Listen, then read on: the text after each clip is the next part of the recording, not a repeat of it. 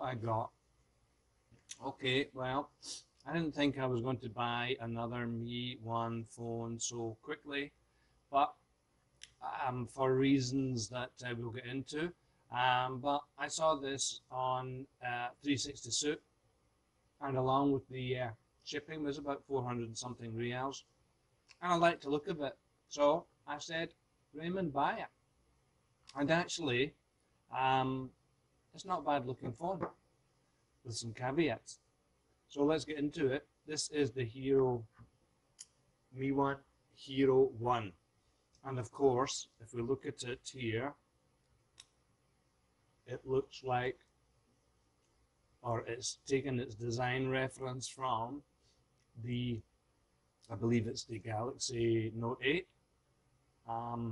So spec-wise, what can I say about Mione? I don't understand it all. I mean, somebody needs to explain it to me because I really do not understand. So when I bought it, it was 32 GB with 3 GB of RAM, 4G LTE. I think 13 MP and 8 MP cameras with a 1.3 MTK quad-core processor. So when I opened it up, and it has I think it's 5.8-inch screen. Try not to get the reflection there. The 5.8-inch screen, and it's this 18.9 aspect ratio, which is nice.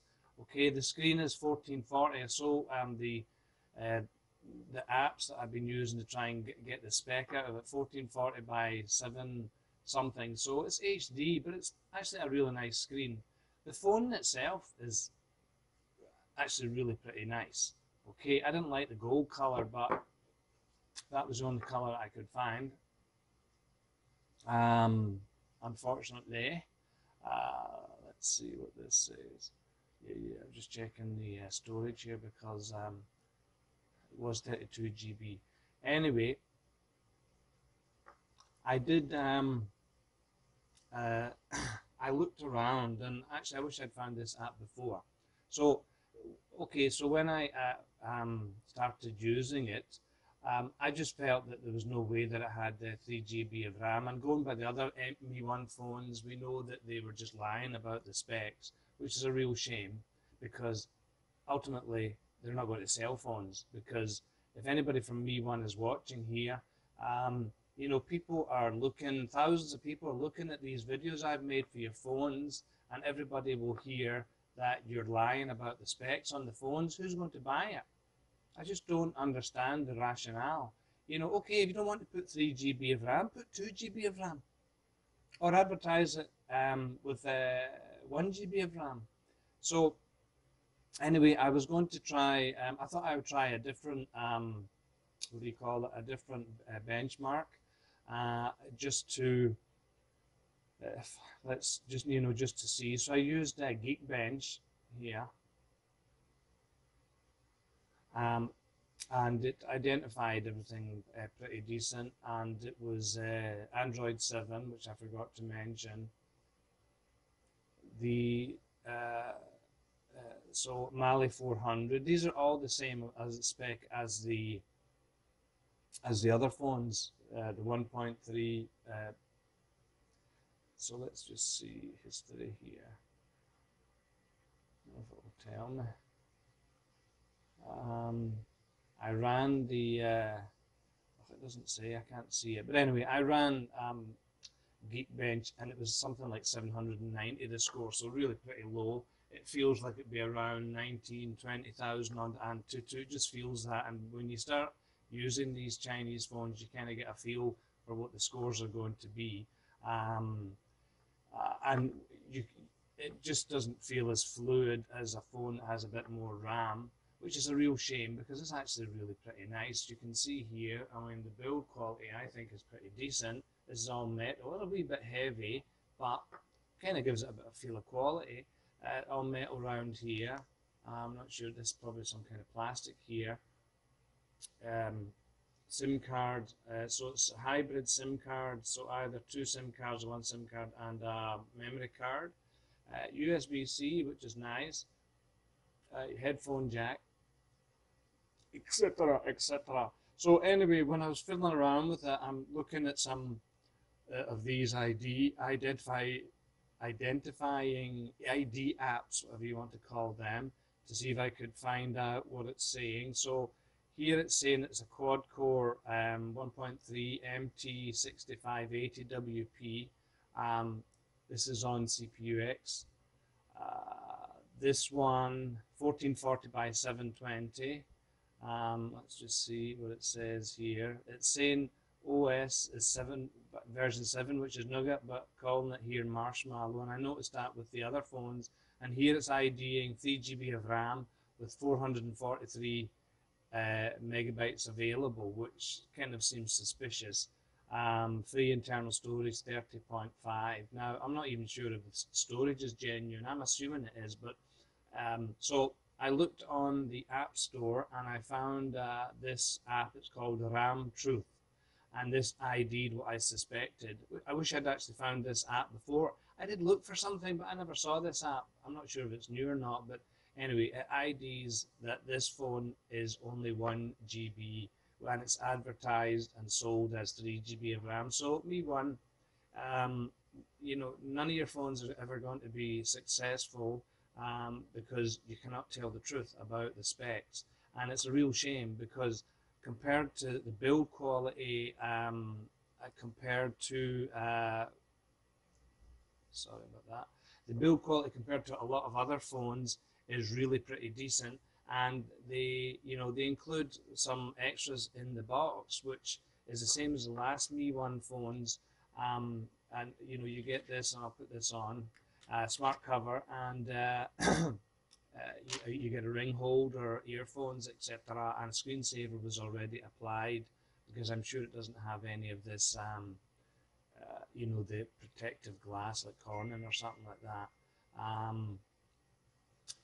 So camera-wise as well, it feels like it's a pretty crappy camera.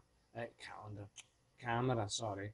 I actually think that the front-facing camera took better photos than the rear. So, look, it is mediocre. And the front-facing one, I thought the selfie one took a decent photo, and I'm not going to show you it because it's of me. I do not want to frighten you. It is indeed running Nougat. I did check that, and also. What was the other thing I wanted? CPU-Z I ran as well to see what it said. But the CPU-Z, if I can remember, CPU-Z is saying total RAM available 3 GB. Total RAM, sorry, is 3 GB. Available RAM is 397. So, I mean, there's something suspicious there. What is it using over 2.5 GB of RAM? I don't think so.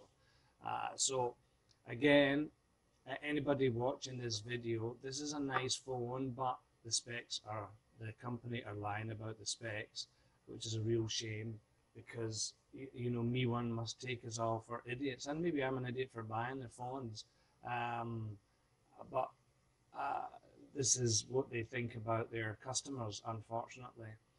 Now, as I said, I got this one from 360 Souk. I have online. I have no affiliation whatsoever with 360 Souk, but they do sell a variety of relatively unknown brands at decent prices. So, it's usually between Souk, 360 Souk, King Souk, Amazon, eBay, where I purchase my stuff. And nobody gives me any money. I have to purchase it with my own money myself. What else can I tell you about this? So let me put the thing back. It's got a nice cover, actually. Well, if it wasn't gold, if it was something else. Let me just try and snap this in without breaking it. So it goes that you'll see here when you put the cover on. I like that. I know I'm I'm an easy person to please. Also, when you make a phone call, let's see. I don't think it's going to let me make a phone call, but see if I can do it here.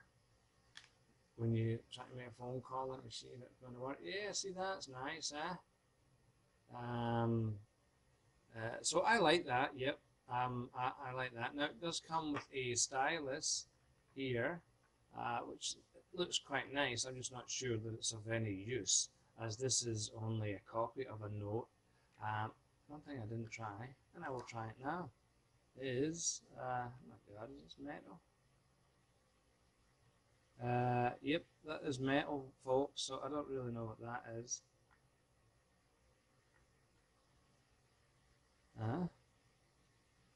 So yeah, this is metal. I think this just is like, it, um, really doesn't do anything at all.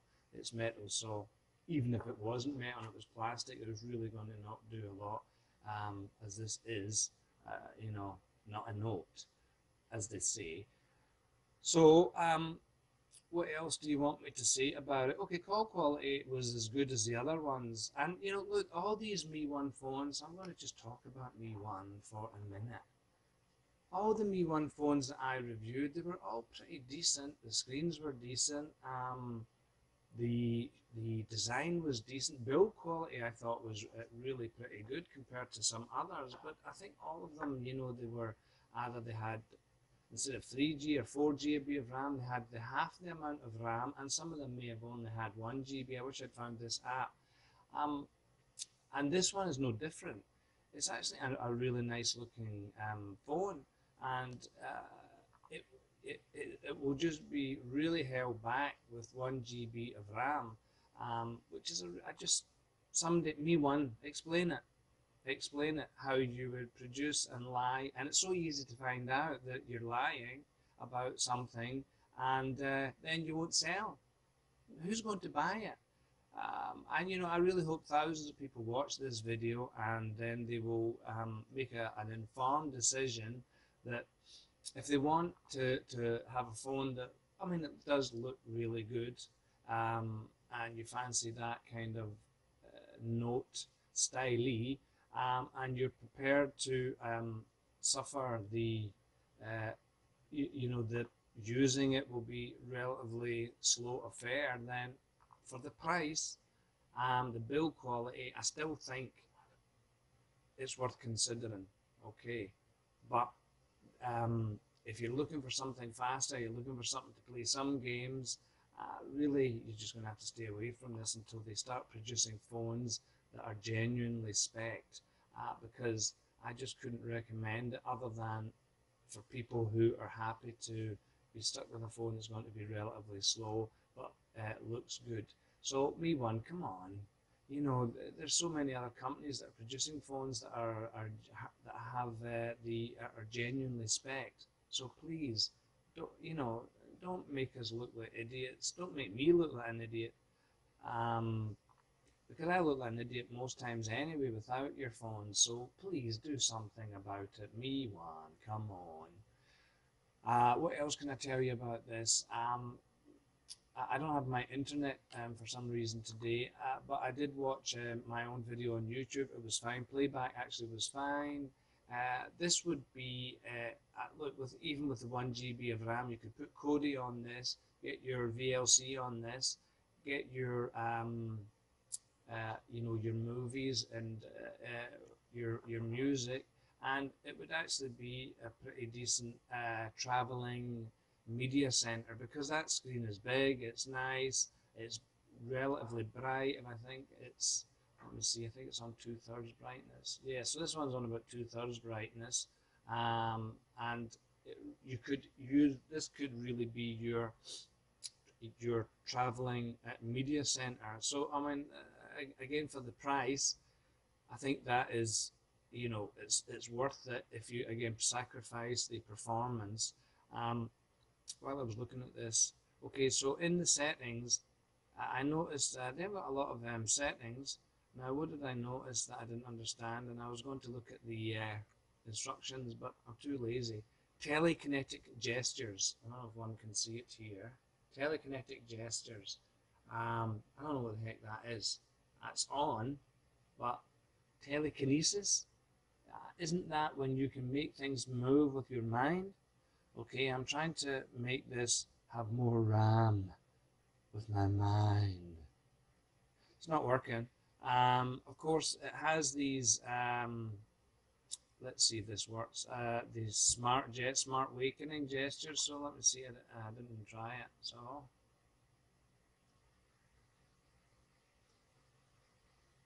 that doesn't seem to be working. That's meant to be the camera.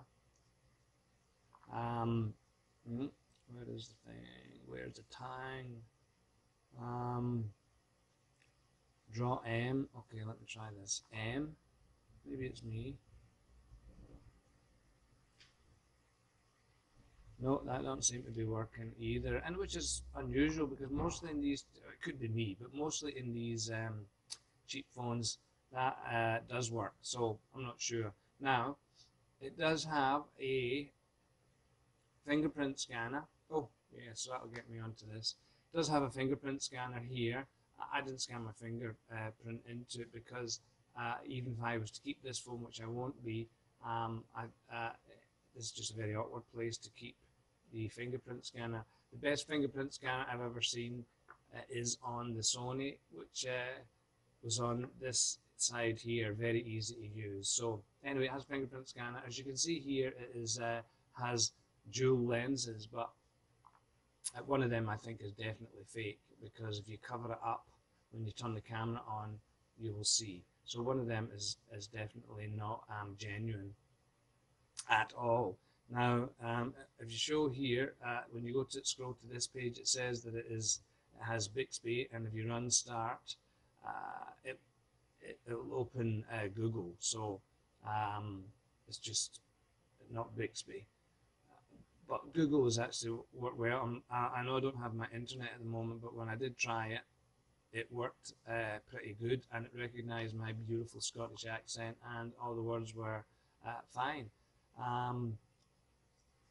Music, I put on I don't even have my headphones in my Jaybirds because I have something else which I'll be reviewing soon.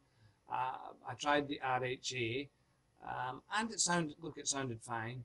It wasn't overly loud and a wee bit muffled, but you could fiddle around with the EQ. It would be more than enough. Again, for the price, this could be a decent enough travel phone.